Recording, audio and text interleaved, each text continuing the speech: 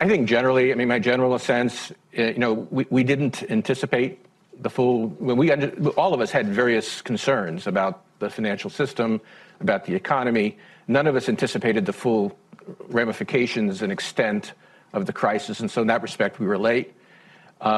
We then responded very aggressively. I think overall we were successful in stabilizing the financial system, and there was a paper given here yesterday about comparing how quickly it happened, at what cost, how quickly the economy recovered, and generally speaking, we look good compared to other advanced economies, to other countries that have had crises in the past. I think where we didn't succeed, obviously, and Tim already alluded to that, is that we didn't persuade the country, generally speaking, that what we were doing was necessary, although we firmly believed it was, and so that communication issue, I think, is still out there. But we did respond aggressively to the crisis itself and did bring it under control pretty quickly. So, Tim, what do you think you missed? What do you think was the big miss in all of this? If we just go to the central issue of how we got here. It's a common thing that happens across lots of parts of economic policy, which is it's the general failure of people to appreciate the damage that might come from the remote, implausible, low probability event. It seemed to most people living in this country that the type of financial panic, a run on the banking system that was part of the Great Depression, the proximate cause of the Great Depression, was not something that could happen in modern times. And, you could say that was a failure of imagination. As a country, we were living with a financial system that had looked more stable over time. That made people believe it was going to be more stable in the future.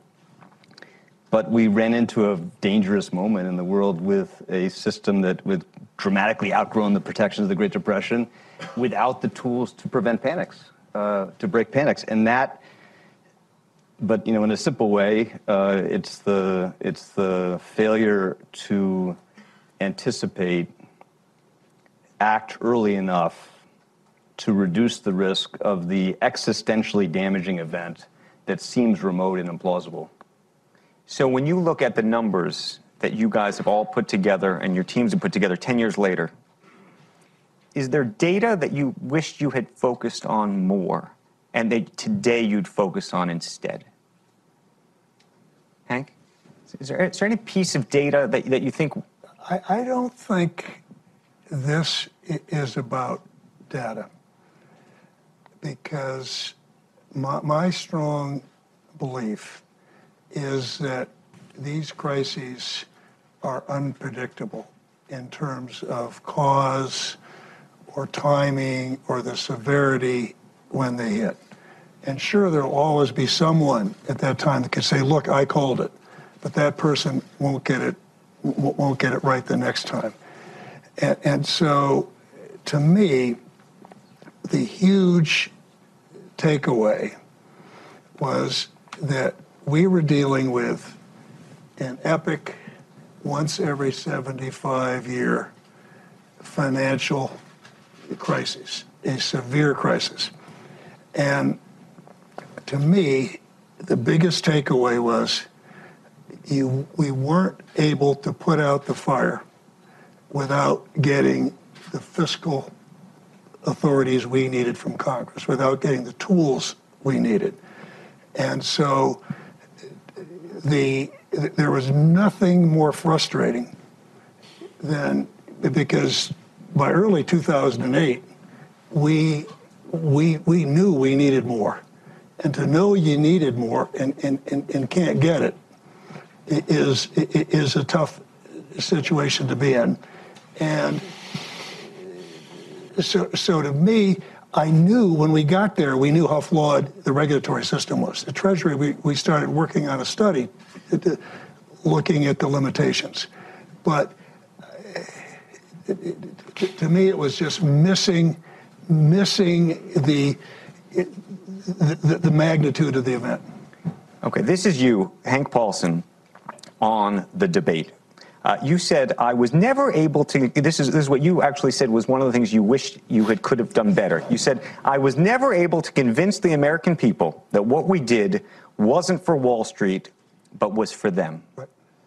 I'm going to ask all three of you about this, because this to me is the central issue. if you look at where we are today and describe it as a success economically, there are still many in this country who don't believe it. And the question is, from a policy perspective, both in the policy itself and in the communication of the policy, was there another way to do it?